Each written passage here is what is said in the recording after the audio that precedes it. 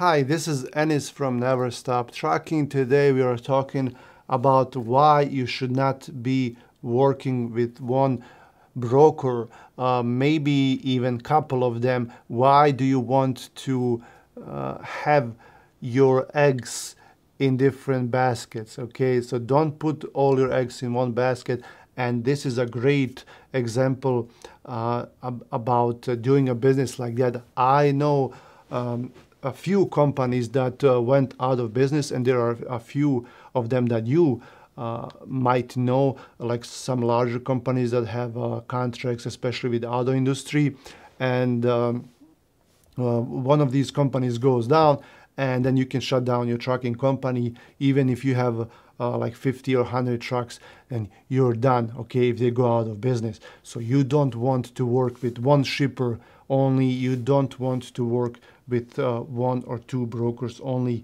There are thousands and thousands of brokers and shippers if you're working directly with them, and you want to work with as many of them as you can. I just spoke to an owner-operator actually yesterday, and he's doing power-only loads, and this company that, and he's working directly with the shipper, and now they're saying they don't have any freight, and now he has to find something else, okay?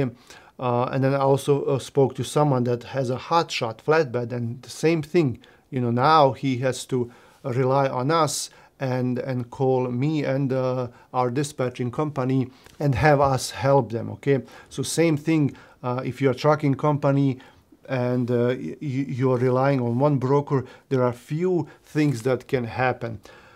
So I'll name a few of them, okay, and why you're risking your business. First thing, let's say you have a factoring company, and your factoring companies usually have limits, especially for smaller brokers. Even with larger brokers, they have monthly limits, or they have a certain amount of invoices they will buy from one broker, like $10,000, $50,000, and then they'll stop buying those invoices from you until the broker goes, pays some of those invoices to the factoring company, and then their balance, goes down, and then you still have like let's say they pay $10,000 and they can do only 50, they pay 10, now you can do another $10,000 with them. So factoring companies have limits, okay? Another thing is if that broker goes out of business, then you're done. The broker will probably owe you money. You're going to have to, make a post to their bond. But guess what? There are hundreds of other, maybe even thousands of trucking companies doing the same thing, and their bond carrier will not pay you 100%. You should be lucky if you only get a very small portion of that money. And then factoring companies, depends if they're doing recourse or non-recourse. Some factoring companies have a policy that they will pay you if the broker goes bankrupt, okay?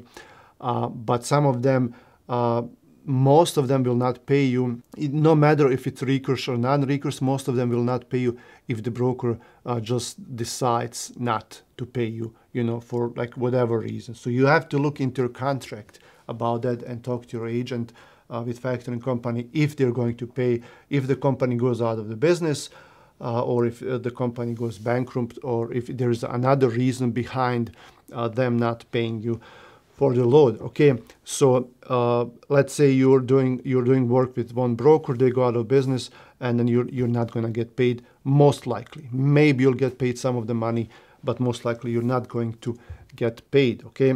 Another scenario, and I had that happen before.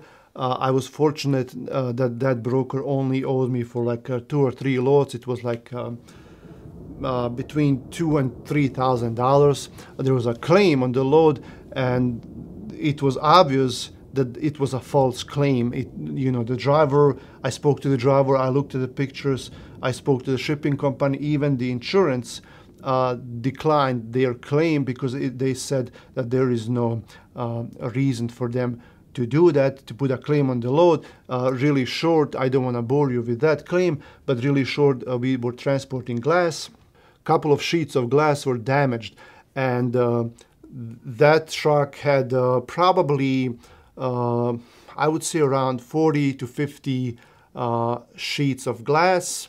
A couple of them were damaged, but they wanted to put a claim on the whole load. And at the end, it wasn't our fault that they were damaged, because they put this glass on metal racks themselves, and they band them together. They secured the glass to the rack.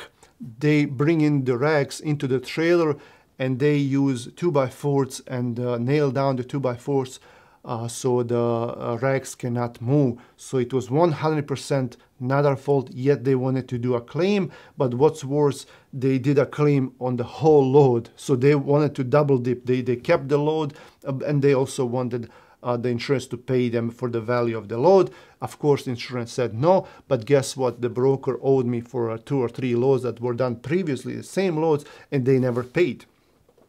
And, I couldn't do anything about it. Okay, maybe I could have taken him to court. They're out of New York. I'm from Michigan. I have to deal with that. And I was speaking about this earlier, and someone said, well, you should go to court. No, if this was like $20,000, $30,000, then yes. But for $2,000, $3,000, pay the lawyer, go over there. I don't want to mess with it. If these companies go out of business, then like I said, you're done. If there's a claim, you're also done.